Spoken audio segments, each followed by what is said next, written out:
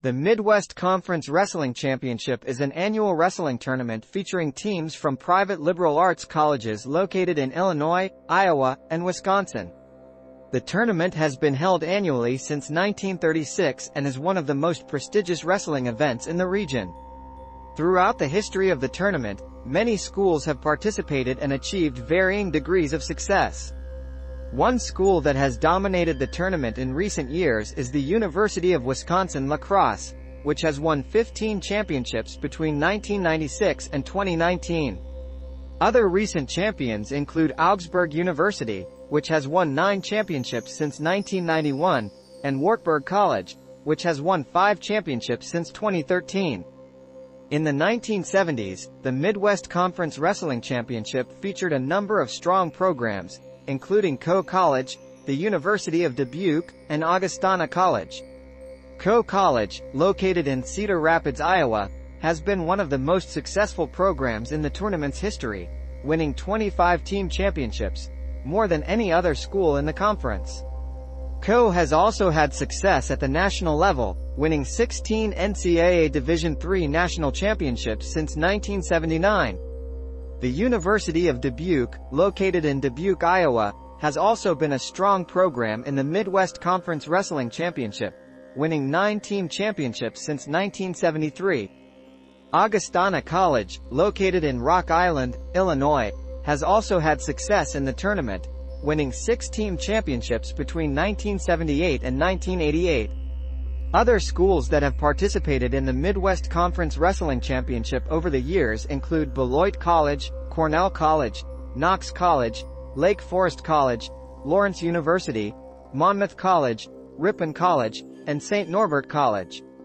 The tournament has been a showcase for some of the top wrestling talent in the Midwest and has a long and storied history. Men's college wrestling enjoyed a surge in popularity in the 1970s, with the sport drawing large crowds and producing some of the era's most iconic athletes. Wrestling has long been a part of American collegiate athletics, and the 1970s saw the sport reach new heights of popularity and success. One of the factors driving the popularity of men's college wrestling in the 1970s was the success of the United States wrestling team at the 1972 Olympic Games in Munich, Germany. The U.S. team won 7 medals, including 3 golds, and the performance inspired many young wrestlers to take up the sport. Colleges and universities around the country began investing more in their wrestling programs, and interest in the sport grew.